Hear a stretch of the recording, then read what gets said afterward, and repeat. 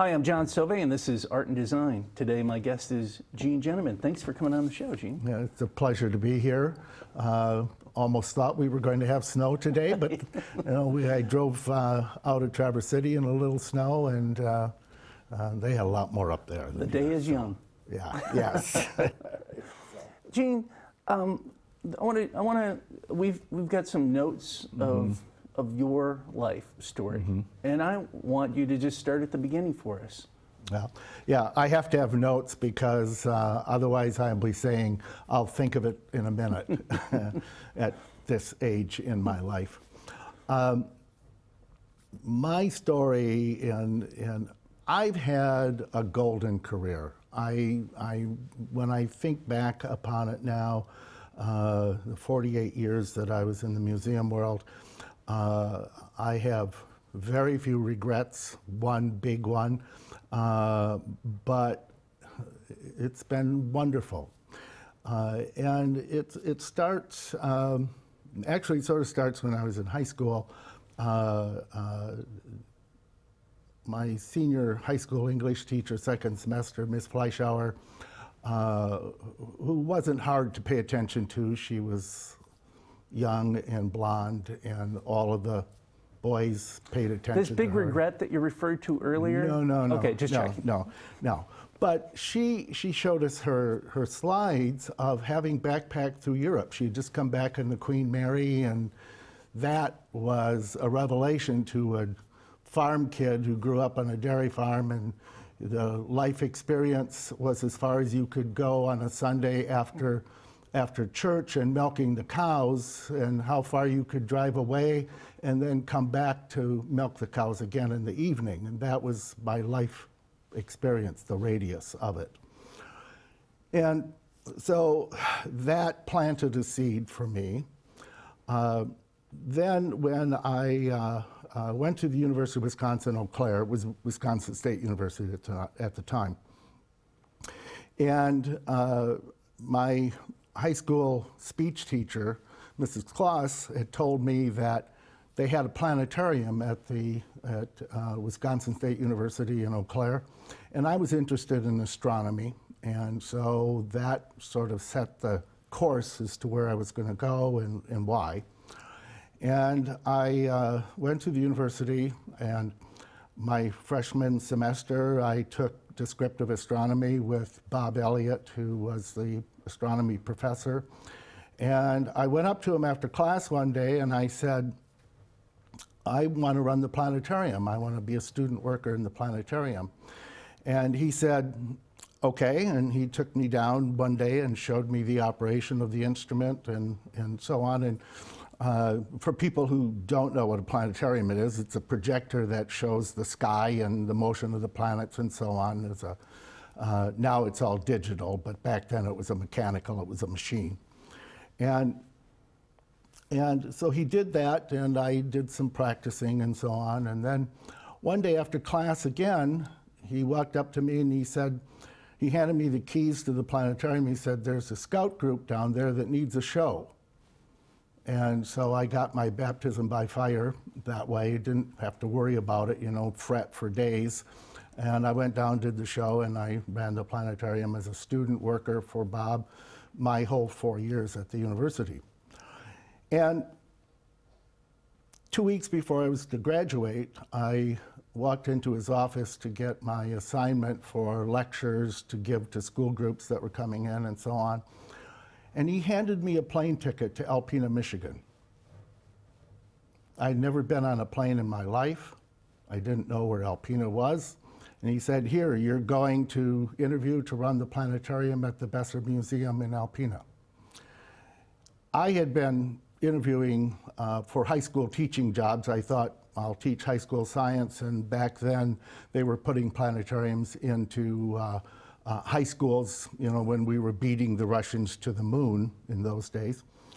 And so 2 days after I graduated, I got on the old North Central Blue Goose and flew to Alpena, was picked up at the airport, interviewed that evening, interviewed the next morning, and at noon they hired me, and I had achieved my career goal of having a planetarium to operate, and I was in the museum world, which I knew nothing about. So that's how it begins. And I ran the planetarium for the first year that I was there, but my college roommate, Dave Van Kuren, he's gone now,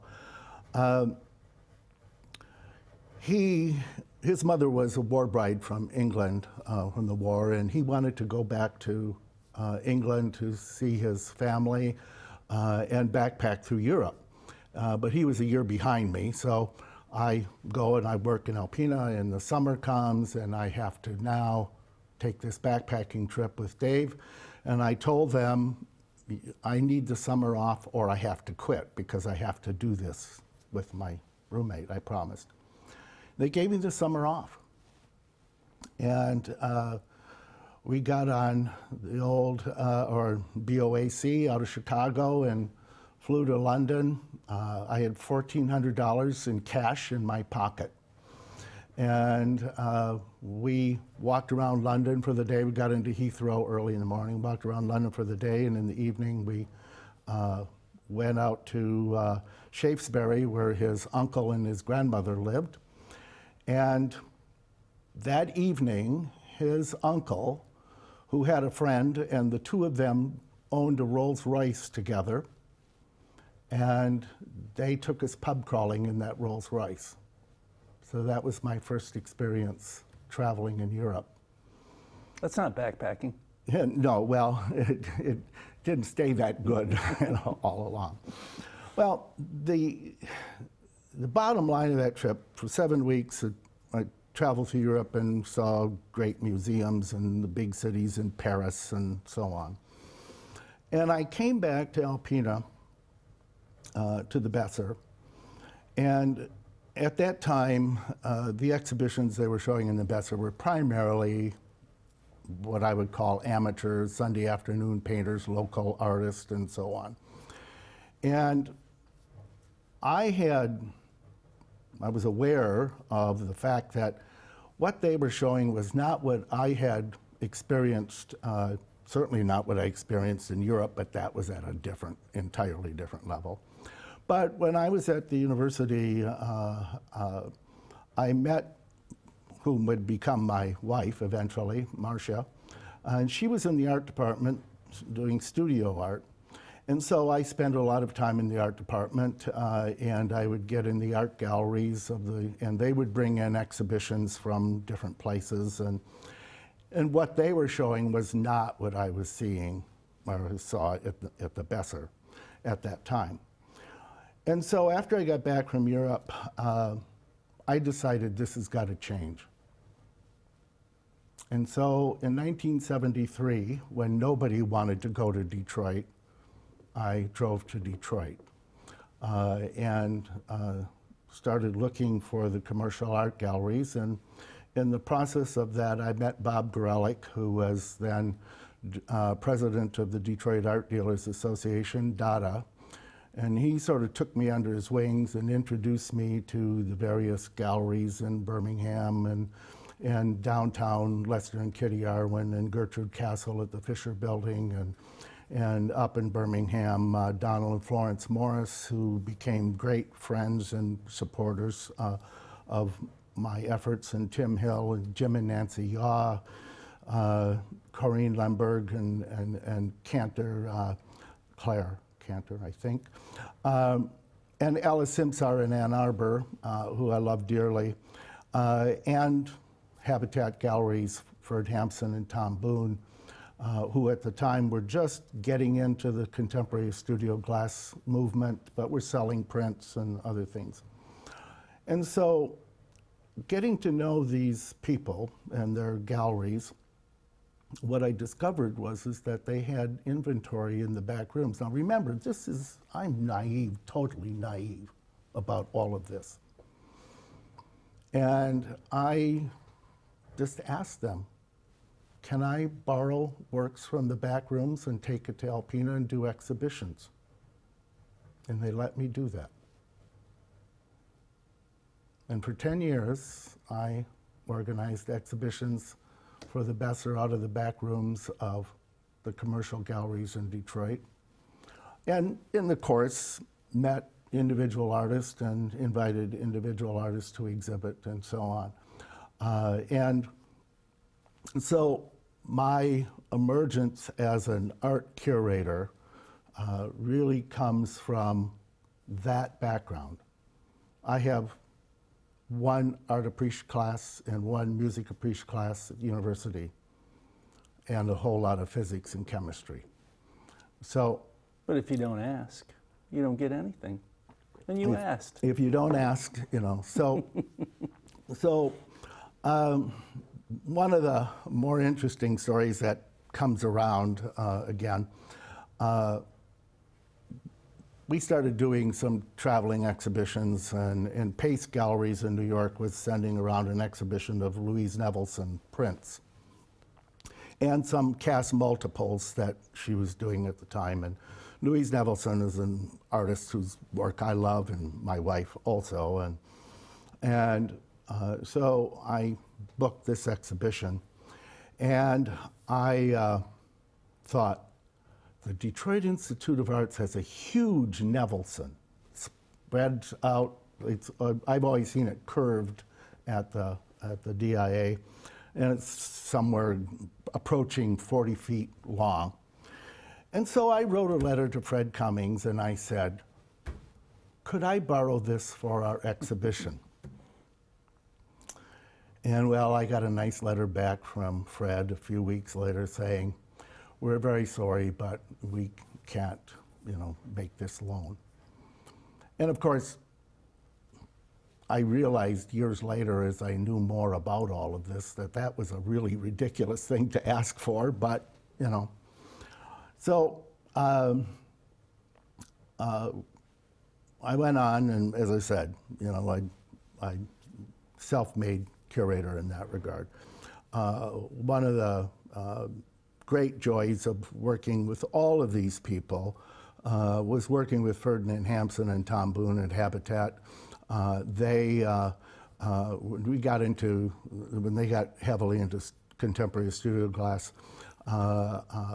we eventually proposed an exhibition to the Detroit Institute of Arts, which then had, and again now has, a statewide services program where they sent exhibitions to the museums around the state. And we proposed an exhibition of the emerging artist in contemporary studio glass, which they did. In 1983, Glass Artisan Influence toured with the Detroit Institute of Arts. The DIA has always been sort of an important part of my professional life in that they gave me some pretty unique opportunities and to work with them and, you know, to do some exciting things.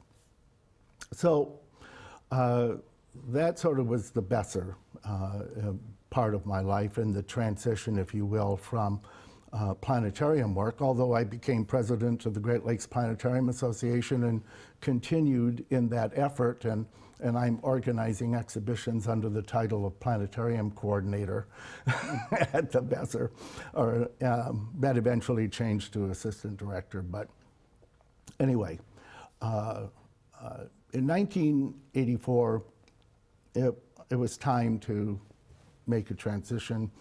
If I was going to get a directorship, you had to move up in the museum world by moving on. And so I took a job in Erie, Pennsylvania as director of the Erie Museum Authority for a historical museum and a historic house that had a planetarium in the carriage house of this complex. And I went there because they were proposing to redo the flagship Niagara from the Battle of Lake Erie, the Commodore Perry, the War of 1812, all of this. And the Pennsylvania Historical Commission had this ship. And the head of the board of the museum I operated had this vision. In Erie, Pennsylvania is where Lytton Shipyards built the 1,000-foot lake freighters that move across the lakes and carry iron ore and so on. And they had a huge building with a water berth, and they would build these sections of these freighters and then float them out from this water berth out, and then build the next section and float it out and connect them together, however they did that. And the idea was that they would restore the flagship Niagara and then float it inside this water berth in this building that was no longer used. And it was kind of a ship in the bottle, if you will, and then have a historic center and a reinterpretation of all of this. And so I spent the better part of 4 years working with architects and economics research in Chicago and places, sort of looking at the feasibility of making this happen. Well, when all the numbers came back, it was a $20 million project, and probably out of scale for Erie, Pennsylvania, even though surrounded by Buffalo and Cleveland and Pittsburgh. And it became clear to me that this is not going to probably happen in a reasonable time within my directorship career to want to hang out for it. And I thought there was a better opportunity. There was a modern tool building downtown that was close to, right next to the Art Museum and the Historical Society. And I thought that what Erie needed was a hands-on museum, hands-on science museum, and this building afforded the opportunity to do that and have a cultural center all in one complex, one city block, if you will. And at that time, they were traveling these dinosaurs, the mechanical dinosaurs around, and they were coming to Cleveland. And so I arranged for the dinosaurs, without telling my board, to come to Erie, Pennsylvania, and put them in the modern tool building with the idea that this would demonstrate this potential. Well, it was a huge success. I mean, dinosaurs, and so I made the proposal to the city fathers and business people and so on. But at that point, I was already interviewing or applying for other directorships. And one day in the American Association of Museums Adviso was a listing of job openings, and there was the opportunity. Northwestern Michigan College in Traverse City was going to be building an art museum, and they wanted to hire someone to carry out the process. And they were looking for a master's in art history, and I had a bachelor's in physics, and I thought I didn't have a snowball's chance in hell. But I threw my hat in the ring on the last day, and much to my surprise, got an interview. And much to my surprise, a few weeks later, was called back, and even more shockingly, they hired me. And my work in Erie on museum development and so on, I'm sure factored into that probably more than the master's in art history. And so I had the opportunity to create my own museum. I say my own museum, obviously, but from my perspective, to take the designs that already existed and modify them where I thought was necessary and so on, because they wanted to have a director before they put a shovel in the ground. They wanted, to have that professional consultation, which is very forward thinking. That doesn't always happen. And so I think we got a much better facility out of it. But in the process, a few interesting things happened along the way. I brought in Marianne Wilkinson, who was then involved with the Statewide Services Program, and to make sure that we were designing it the way that the DIA could never say no to us for an exhibition. One of the things that had the Northwestern Michigan College, in 1960, Bernie Rink, who was the director of the library, had started a collection of Inuit art of the Canadian Arctic, stone sculptures and prints from the Inuit peoples.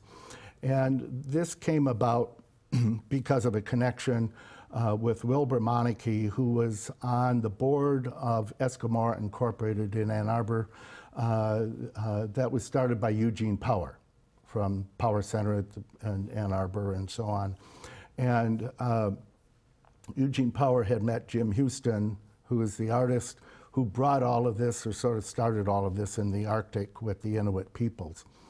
And so Meineke, knowing Bernie, he gave Bernie a collection of sculpture and the first set of prints from Cape Dorset to sell on the college campus as a little fundraiser for the college and for the Humane Society in Traverse City.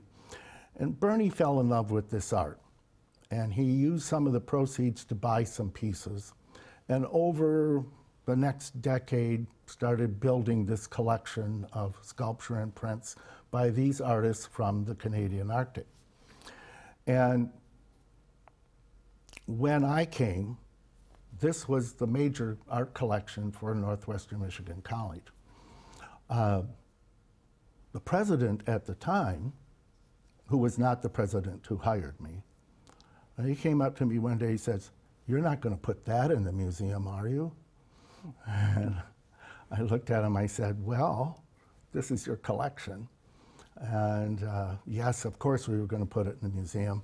And I had the good fortune at that time to, looking in the back of a book on Inuit art that was in the library, I found the name Mame Jackson from here. She was a professor at Wayne State, or retired now as a professor at Wayne State. At that time, she was at the University of Michigan, and she worked with Eugene Power on Inuit art, and she had her doctorate in Baker Lake imagery. And so I contacted Mame and brought her up, and I said, you know, what do I do with this? And she was all for putting it in the museum too, and we created a whole gallery just devoted to that collection. And it has become the largest collection in the United States now of contemporary Inuit art. Right now it's probably approaching somewhere between 16 and 1,800 works, probably closer to 1,800 works now. And in the end, it's what gave the Dennos an international reputation that we would have never had otherwise. You know, we would have been a nice museum, nice regional museum. But that collection made us noteworthy in a way that nothing else was going to. The other thing that happened was the state of Michigan gave $500,000 to name what was then was kind of an auditorium, but it was more of a lecture hall auditorium in honor of Bill and Helen Milliken.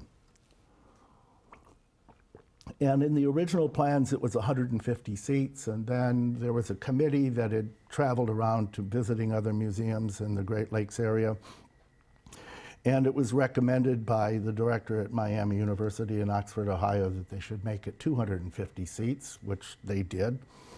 But they never repriced the building based on that. Well, they're going to, when I got there, 2 weeks after I arrived in August of '88, they were having a tribute to honor Bill and Helen Milliken and to raise more money for the project. And the brochure said 350 seats. I don't know if it's a typo or not, but anyway, there wasn't the right communication between the prints for the plans for the building and the brochure. And so I said, which is it? And well, you can't back off of 350 seats now that you published it and you're honoring the people whose name is on the building or on the auditorium. So I said, well, then you better put a bigger stage in front of this than a, you know, little recital stage, and for that many seats. so that's how Millikan Auditorium became Millikan Auditorium as it is now. Started with the typo. Whether it was a typo or not, but it was the best thing that could have happened in terms of the facility. It cost $1 million more, but I was already doing other things that was going to make the building cost more money, but that's why I was hired, I guess. Probably not to do that, but that's what happened. But it's a great space. But it became a much better facility. And the other thing I thought about when I drove into Traverse City at that time, my sons were, elementary school age, and I said, what's going to bring people from the community and around to an art museum on a college campus? The museums on college campuses can be a little off-putting, or they're hard to find, and the public is not as comfortable sometimes going on to college campuses. And so when I was in Erie, Pennsylvania, I attended a session on the use of computers in museums at the High Museum in Atlanta, Georgia. And they had a hands-on interactive space related to the arts. And I was quite impressed with that, and I thought, we need that in this new museum. And that became what is the Discovery Gallery. If you go to the museum now, it's gone through some transitions and more being planned by the new director, which is good. Those things should happen over time. And so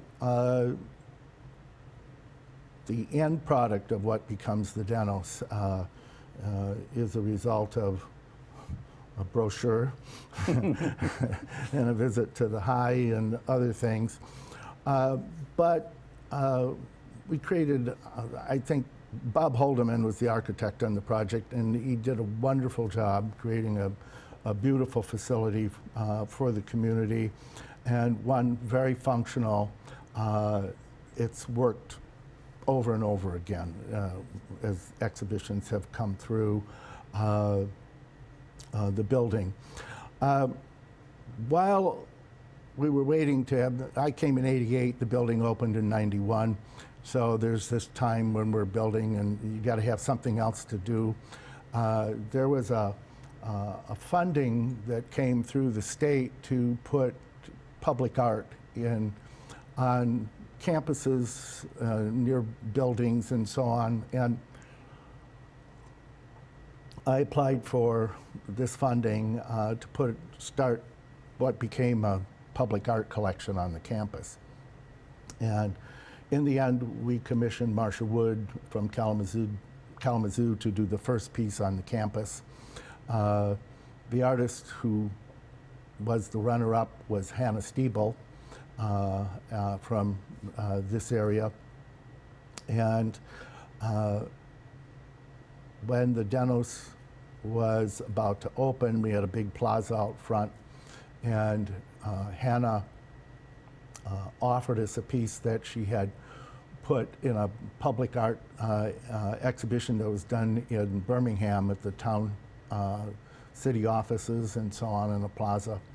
So we brought that up, put it in front of the museum, and collector bought it within a week. And so I was much relieved that both Marcia and Hannah now had pieces on the campus. But that went on to build a collection. There's about 14 works now, the most significant being a piece by Clement Meadmore, the Australian sculptor.